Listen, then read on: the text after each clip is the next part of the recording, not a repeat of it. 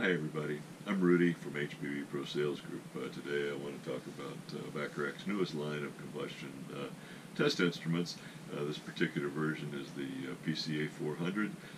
It is a commercial, industrial type analyzer, 4-sensor capability. A couple of things that I wanted to talk about, and then we'll open it up.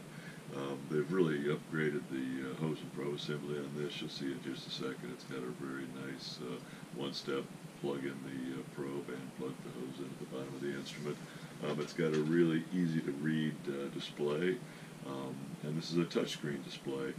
So you can either, whatever you're most comfortable with, you can either use the touchscreen, or it's got a complete keypad that operates most of the features also.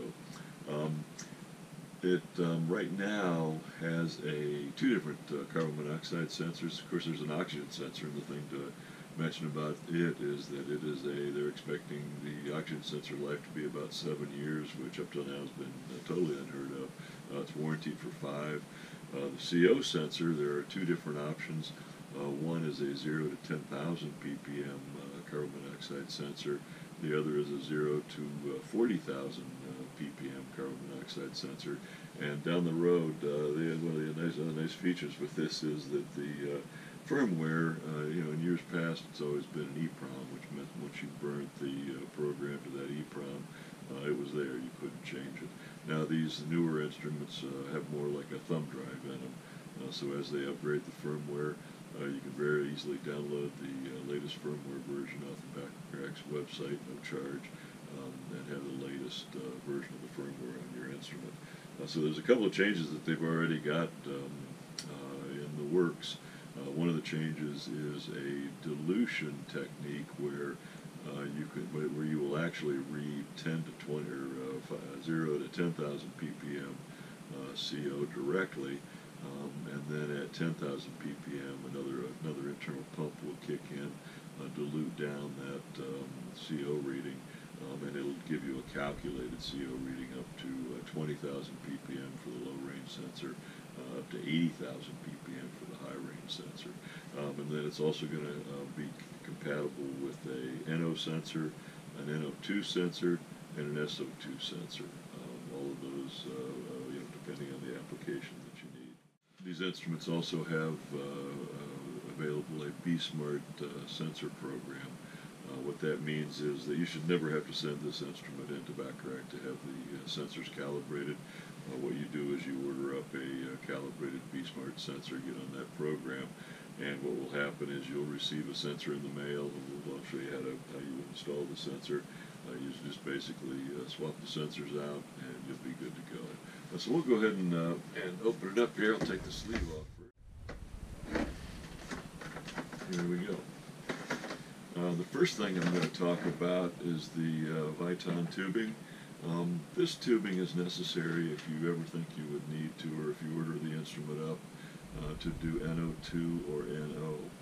If you're just doing basic combustion tests and burner setups with this, without ever needing to measure NO2 or SO2, you can just get the Buna N-type tubing, which is just the standard black tubing. You can also, with that type tubing, you could also measure calculated NOx just with an NO sensor. This has got the hose and probe assembly with the moisture trap and the filter. You'll also notice that there are 2 plugs on each end. Okay, one plug goes to the probe. You'll notice they're color-coded just to keep it easy, blue to blue, and you just plug it in. The reason they've done that is that there are 2 other probe assemblies available with different lengths. One is 24 inches, the other is 36 inches. Down the road, if you needed a different length of probe, you could very easily squeeze those 2 metal pieces together. You could very easily replace the probe with whatever meets your application.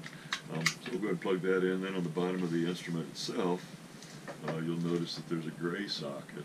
The gray socket corresponds with the gray into the probe hose assembly. And again, you just line it up, plug it in. It's as easy as that. Okay, so we'll go ahead and power it up. Off-on button, your standard off-on on symbol. We'll just press that button for a second. You'll hear the pump fire up, and it's going to start counting down to allow the sensors. It'll count down for 1 minute to allow all the sensors to power up and stabilize. The other thing too to notice is during the countdown you'll see where it says CO Auto 0. That's a feature that's unique to Bacharach's analyzers. We'll talk about that as we go through the menu. So we'll let it finish powering up, and we'll take a look at the actual functions of it. Okay, we're going to go ahead and walk through the main menu together. I went ahead and disconnected the hose and probe assembly so that just to make it a little more maneuverable while we're talking about this. Like I mentioned earlier, you can either operate the instrument through the touch screen, or it has a fully functional keypad also. In fact, you can even bounce back and forth. Let's say, for example, I wanted to set the fuel type to propane. Let's say I could hit the icon to get to the fuel type. I can scroll down to propane, and then this center button down here is sort of the enter button. Now it's set up for propane. The settings tab, pretty self-explanatory. That's where we run through the date, the time, the temperature units, pressure, pollution units. You can also put a username, like a company name for the printout. Right now this is set up to do the IR printer. It's also set up to do a Bluetooth printer, and down the road there's going to be some smartphone apps that you'll be able to update your instrument to be able to do. That's coming up probably in a couple of months. We can talk a little bit about that later.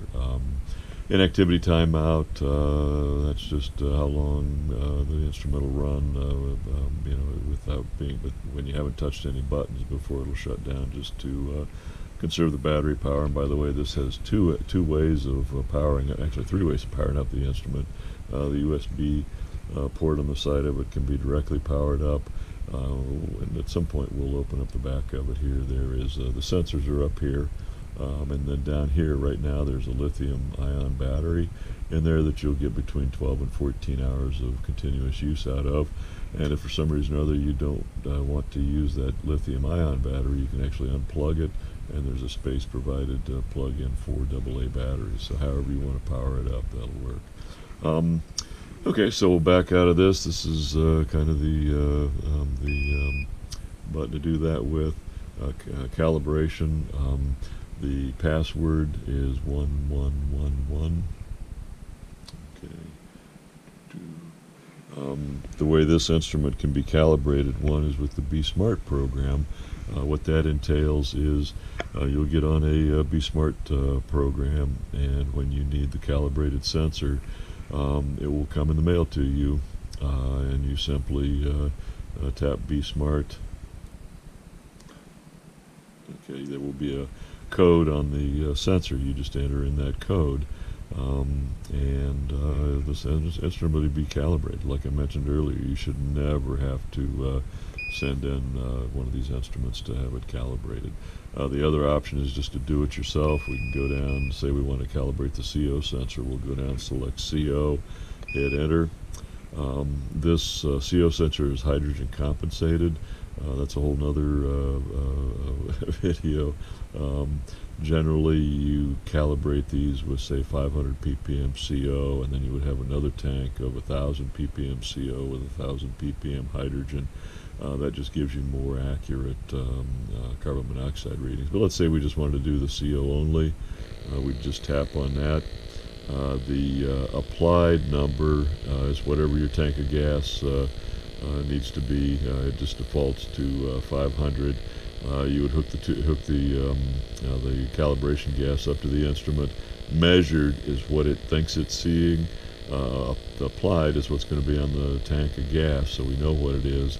And after it runs for about 3 minutes, and that measured number stabilizes, then you would just, I'm not going to do it now because that'll send it out of whack, but all you'd have to do is hit enter, and that will calibrate the instrument. So we're going to back out of that here. Then T-stack, you could either, most folks have a thermocouple simulator that you would use. NO, NO2, you'd have to have calibration gas with that if you wanted to do it yourself. But I think probably mostly what's going to be done is people getting into the Be Smart sensor program. That just makes things really easy. So we'll back out of that. Then we go up to the measure screen. This is where we get to the combustion, or you can do pressure or temperature or whatever. Let's go ahead. The most commonly used screens is likely going to be the combustion screen. And you can see this is where we are. On the combustion screen, you can see the fuel type up in the left-hand corner there. We're on propane. Right now the blower icon is red with an X through it. That means that the pump is on hold. And over here is the battery indicator. Those are the parameters that this instrument is capable of measuring.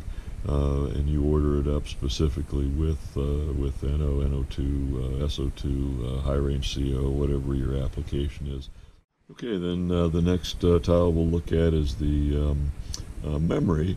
If we touch the memory screen, you can see we've got different files and folders to document, record different buildings, different boiler numbers, whatever kind of identifying information you want to include. And you just go down here, hit the menu button. Let's say if we wanted to add a folder, we could come up and you type in the name or the boiler number or whatever identifying information you wanted to include.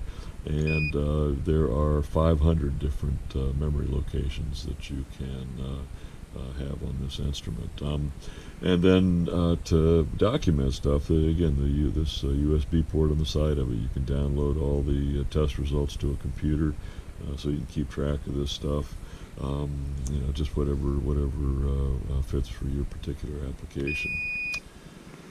And then status, that's just keeping track of the pump hours, instrument hours, the diagnostics, sensor information, all that kind of, maybe for some troubleshooting if you ever needed to. You probably won't need to get into that screen.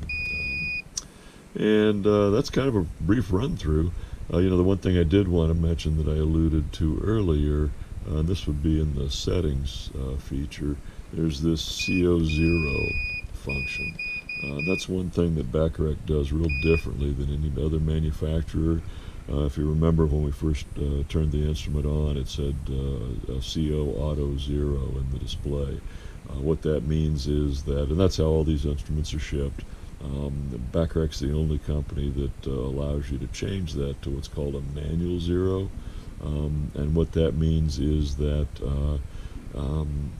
let's say if we have it set for an automatic 0, what that means is that if there was, say, 40 or 50 parts per million CO in the mechanical room, and you turn the instrument on, the instrument's going to assume that it's 0 in the auto 0 setting. If you have it set for a manual 0, when it finishes that 60-second countdown, it's going to come up and say 45 or 50 ppm, whatever. Now, this is not a personal protection device, but that's designed in there just to give you a little bit of a heads up that there may be something going on. And what you would do to set it to a manual 0 is you just adjust the display. So you highlight manual 0, you'd hit enter, and then you'd need to go to fresh air outside or somewhere where you know the air is clean, and hit OK. It'll run for 60 seconds, and then from then on it'll do the manual 0. So that's sort of a brief run through of some of the features of this instrument. If you go on Bacharach's website, you can actually even download the full operator's manual. Take a look at that. There's also a quick start guide, all sorts of information that you might find helpful. So I hope this is giving you the information you need on this instrument. Stay tuned, and appreciate your time.